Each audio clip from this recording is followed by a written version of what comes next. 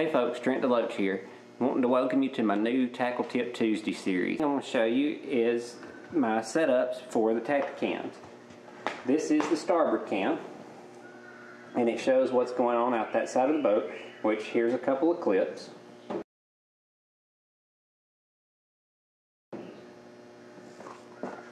Okay, this is a mount I got off of Amazon. These things are really neat. They have they have a pivot point here. You can, using the base here, it's a quick disconnect. So you just push the button and pull this out. It can be turned at any angle. This can be adjusted for this angle here of the pole. Then this angle can be adjusted going up to the mount. And then you've got this device here that allows you to turn the base that the camera mounts to. Now it's got two kind of mounts. It's got the screw mount or the standard GoPro mount here.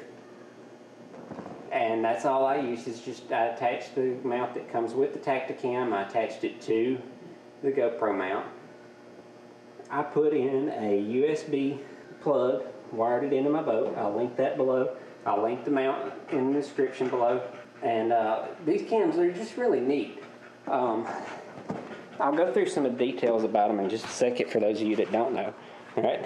And here is the starboard cam. I think I said starboard cam on the other side. It's actually the port cam.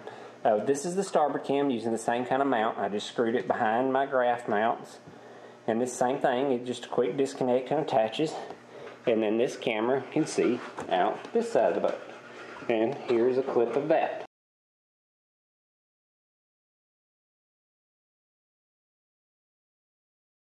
Just some details about the Tactacams. They're really neat.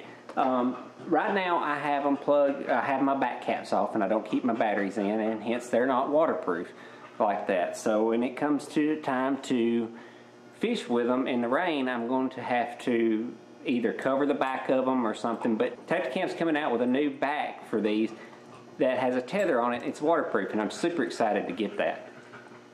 The really neat thing I like about the Tactacams is the three different modes they have. The first mode is what's called fishing mode, and that's the mode that I'm going to use most often. What fishing mode does is as you're going along fishing, it's recording, and it's recording in a loop, and you can set the time on the loops from 1 minute, 3 minutes, 5 minutes, 10 minutes, whatever you want it set.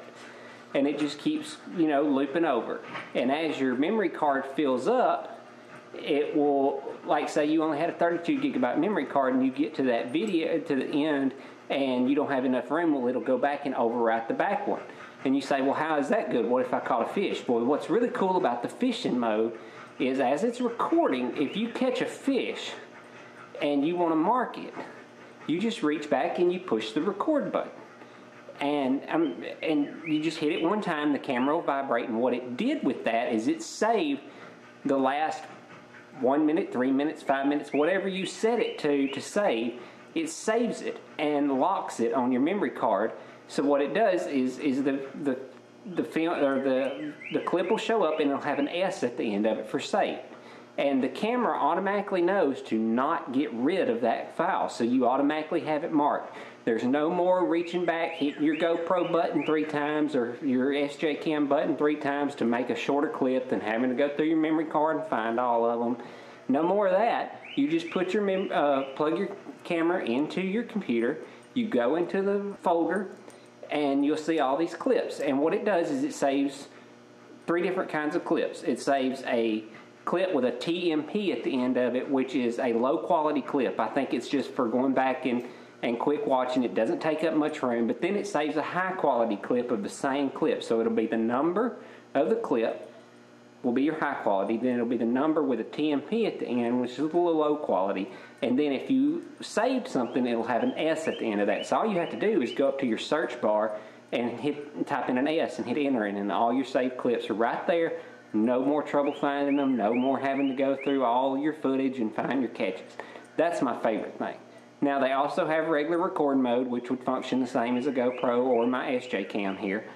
And then they have time-lapse. Time-lapse is really cool. That's for that if you're going down the boat road, you're taking a long boat ride, you put it in time-lapse mode, hit record, and say that boat ride's 30 minutes. Well, it's going to condense it down to a quick couple of minutes that you can watch through and show your whole boat ride. Now you can do the same thing in your editing program and just speed the footage up, but the cameras have that ability on them, which is pretty cool. Tactacam is also coming out with some new lenses for these. They come standard with a 111 degree lens, which is not as wide as the lens you're looking at with me now. This is a 170 degree wide, but Tactacam is coming out with an ultra wide angle 170 degree lens. I'm excited to get my hands on those because you'll really be able to see a lot more of what I'm doing when I'm fishing. Now there'll be a lot of dead space like the deck of the boat and way up above my head, but I'll cut that out. But it'll give you a lot wider view of what's going on around the boat. And that could be something as simple as, in one of my videos, up ahead of me I had a fish jump. And so in the video you see me turn and pitch forward, but you don't see what I'm pitching at. And I caught that fish on a jig. And that wider angle lens will let me catch that. So anyway, check out the links below. They're going to be Amazon affiliate links, so if you do use these links and buy any of these mounts, I will get a little kickback from that. I am sponsored now by Tactacam, but I approached them to be sponsored by them. This isn't something, they're not paying me to do this. I'm not getting any extra by it. I've already gotten my pro staff discount for these cameras. So all this is me sharing with you what I did and why I did it. I chose to approach Tactacam because they had made a dedicated fishing camera. So anyway, links down below. Like it if you like it. As always, I appreciate you watching. Hope you enjoyed it. From now on, I'm going to be doing a Tuesday tackle tip video and a Fishing Friday video. So I hope y'all enjoyed this. Like and subscribe. Comment below if you want to see anything new. Thank you.